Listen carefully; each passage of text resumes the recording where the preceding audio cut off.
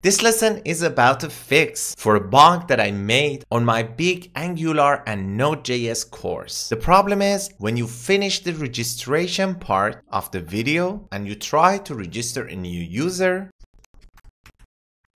then if you log out from the project and you try to log in again, you cannot log in with the same email and the same password. That's a bug that I want to fix in this lesson. For fixing this bug, we need to go to the src folder, routers folder, and user router.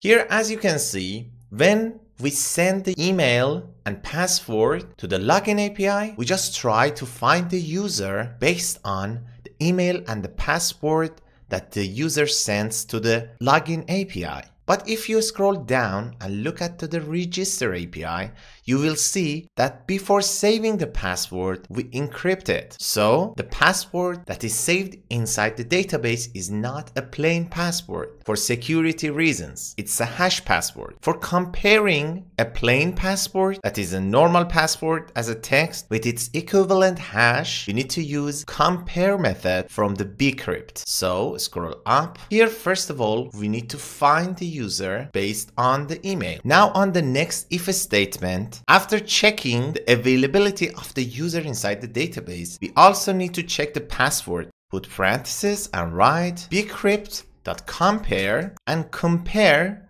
the password that is coming from the request body from the browser with the password that is saved inside this user model. So write user.password.